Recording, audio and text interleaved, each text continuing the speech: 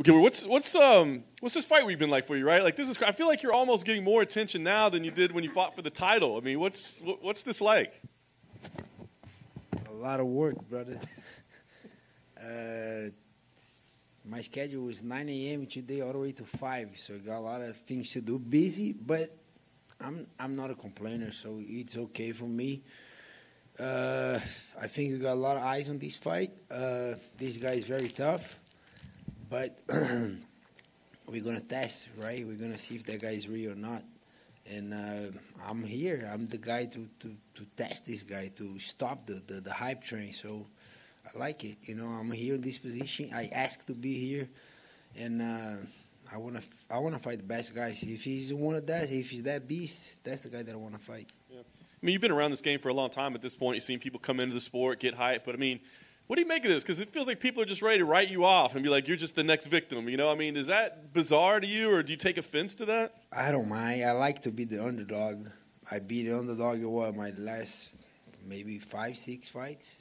So, to be honest, it doesn't matter, like, right? It doesn't matter what people think about you. It matters what you think about you. So I don't mind. So I know me. I'm not counting me off, brother. I'm coming, and I'm gonna beat this guy. And Saturday after the fight, I'll be here talking to you guys. But it doesn't matter. It matters what I think, what my team thinks, what my family thinks. They all believe in me. They all support me. So that's the ones that count. You know, the not offensive to you guys, but the media, the fans. That doesn't matter. You know. When you take away all the hype and the reputation, just look at him technically speaking, what is it about his grappling game that you see that's made it so effective? Nothing special. I think his wrestling is very good. His control and ground and pound is good. And the fact that he's very long, it helps too. So he get good grips, good control, knows where to put the weight. Very technical, hits hard. But the opponents didn't help as well too. Those guys don't know how to get up. The other one don't know how to wrestle. I don't even know. I gotta look at watch his first 2 UFC opponents. Do you know their name? Anyone? No one knows. So those guys, for sure, they're pretty tough to be in the UFC, but they not Gilbert Burns. They're not on the top of this division. So, all due respect, sorry for you if you were one of these guys. No offense, but I'm at the top of the division. You know, I give these guys the opportunity. I want to fight him because I believe he's very good. I don't see a monster. You know, I see a human being, confident, a little bit cocky, undefeated, thinking he's invincible, untouchable. But we shall see. We shall see Saturday. Like I said, you're clearly the most decorated person that he's fought so far. Do you think he'll be as aggressive as he has been in those other fights, knowing what's at stake here? Or do you think he even knows, I got to take this one a little bit differently? To be honest, I don't know. I'm ready. I have on my strategy either way. I do think he's a fast starter, so am I. I don't think he's going to change that as much. I'm still not sure if he's going to wrestle right away. I hope so. I'm not sure. But his tendency is to strike more when he sees another grappler is to strike. And he got heavy hands. He kind of... That's the thing. When two wrestlers go to a fight, we're not talking as a grappler. I know the guy doesn't have a better striking than me, so we both get comfortable. That's why sometimes when two grapplers, two wrestle grappler go to a fight, they finish with end up being a stand-up war because of that. Because that guy doesn't have a better striking than me, so both guys have the same mentality. Sometimes he comes with that mentality, but I don't know. I got to ask him and let me know. I think he's going to wrestle. We'll get the answer to you. And I guess last thing for me, I mean, obviously people are saying if he wins, he fights for the title. Do you have a plan in mind of what you should deserve? I mean, like you said, you're one of the few guys that put your hands in the air and said, give me this guy that you guys all say is a killer. Do you know what that should just, earn you or what you should deserve after this? I don't know. We'll see. I think everything depends about the performance. If I go out there and get a finish, I believe I earn it. Bro, no sad stories. You know, if I don't, I'll fight another guy. Like, I'm not thinking too much ahead. Okay, because the scenario is so big. Kamaru gonna fight Leon. I think he's gonna win, but he might lose. Vicente is fighting Bilal. I do believe Vicente is gonna win. So it all depends, Maybe Kamaru, maybe that fight goes to September. Maybe if he lost, it got to be a trilogy. So I'm not thinking too much ahead. I have a big Russian problem in front of me. I'm never looking past this guy. I think he's a very tough, and I'm respecting that. Gilbert over here. Do you feel a chip on your shoulder heading into this fight because of how people are seemingly viewing this one? The betting lines, obviously the fans are going one way. You're flying under the radar here, but do you feel like you're fighting with the chip on your shoulder, or is this just any other fight for you? It's always a pressure going to the fight. Always. If they say, "Oh no, I'm not feeling pressure," they liar. They lying.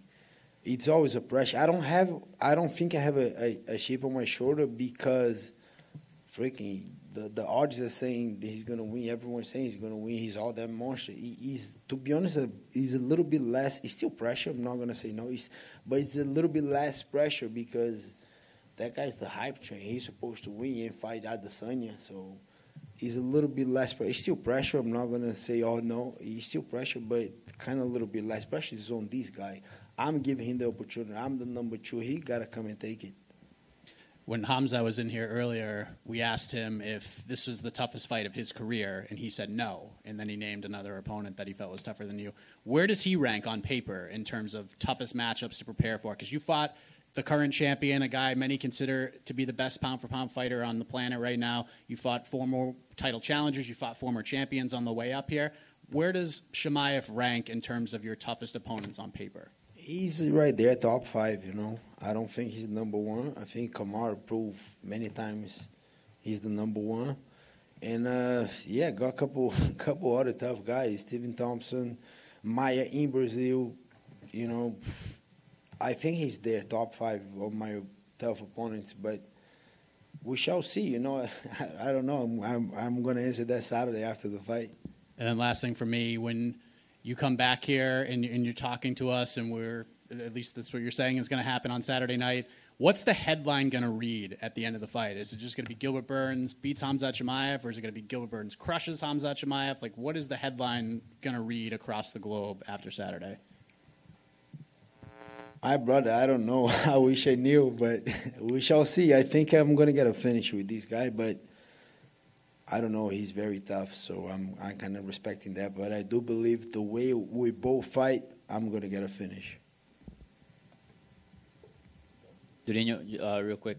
Khamzat came up here and he said that you weren't his toughest opponent that he's had. But, I mean, if you look at the numbers, obviously you're the most decorated. You're the one that has achieved the most. What do you make of that? Do you feel like that's just part of the media, part of the talk, or what do you make of those comments? Merry Christmas for this guy. It is what it is. Whatever he want to say, that's it, yeah.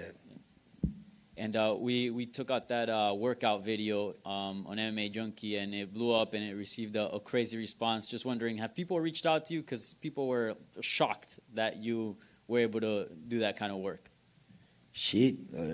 Last Saturday I had another one, and then I do believe I did a lot better, but those guys at IAGP, they did a great job making me ready. All the guys at Sanford, was a very hard training. A lot of people have been talking about that, but overall it was a very tough camp. Because I did a couple 5 rounds. I did 3 5 rounds camp. One was canceled in the first one in Abu Dhabi. Then I had one with Tyron Woodley and one with Kamaru. Those are freaking tough training camps too. But this one, brother, this one was hard, bro, because all the things, so everybody was pushing me hard, extra, giving me rounds, freaking going to sparring, Shark Tank, this guy 1 minute, then another guy 1 minute, then another guy. So I believe I'm on a very good shape right now. But, yeah, that training was tough, bro. Yeah, glad those are behind you now and only the fight is ahead? Yeah, it's still, I've been only in the UFC for 8 years. So I hate to say I'm a veteran because it sounds that I'm getting old, but I'm being a veteran in that game. And been a lot of training camps, a lot of things, and I'm kind of living by the day. It's not all everything is done. No, I'm still gonna have a good session tonight. Maybe adjustment gotta be made. Maybe I hope not, but if it does, I'm gonna adjust. Tomorrow still press conference, and then starting the weight cuts. Friday make the weight, face off, ceremonial weigh-in. Saturday still do a little shake off. So it's never done. It's just done whenever the heifer say, "Hey, stop." Then it's gonna be done, but still a lot of work to be done until Saturday night. Best of luck. Thank you. Thank you. Gilbert, right here in the front. Just in terms of your relationship with Kamaru Usman, what was it like getting back to training with him after fighting him the first time? Was it a little bit awkward at first? No, not at all. To be honest, I took that loss like a man. Like he beats me, so I don't have any hard feelings. So the fight was fair and square. So he beat me, and I learned a very couple lessons on that fight. And he approached me and Coach Henry like a couple weeks ago, maybe a month ago, saying that he's gonna be in Florida. I mean, he lives in Florida. His daughter is in there, and then he said, "Oh, can I come and train with you guys? Because I'm gonna stay here." And then I say, "Of course." And then he started training, and then he was doing a couple early sessions, and was training with the group a little bit. He's still recovering from his right hand, and he was there a couple of my sparrings, and then he couldn't hold. He would just look at me sparring, and then he come, "Hey, try this, do that. This guy, he don't do this." And then that's Kamaru, that's me. If I think it was the opposite, I would do the same. "Hey, watch out with this, look for that." So he did that couple of my last maybe, I think 3 or 4 sparring sessions. He was there a couple of days looking at me and giving a couple of advice. And we have a good relationship. Like, we went to a competition, I lost, but it's not personal. Even with Hamza, he's saying all that stuff is not personal, brother. We're going to fight. And at the end of the day, a lot of media, a lot of things will be said, but bro, we're gonna hit each other. We're going to a fist fight. He said this and that, brother. He can say whatever he wants. All right, thanks, Gilbert. Yep. That's it. Yep. Thank you, guys.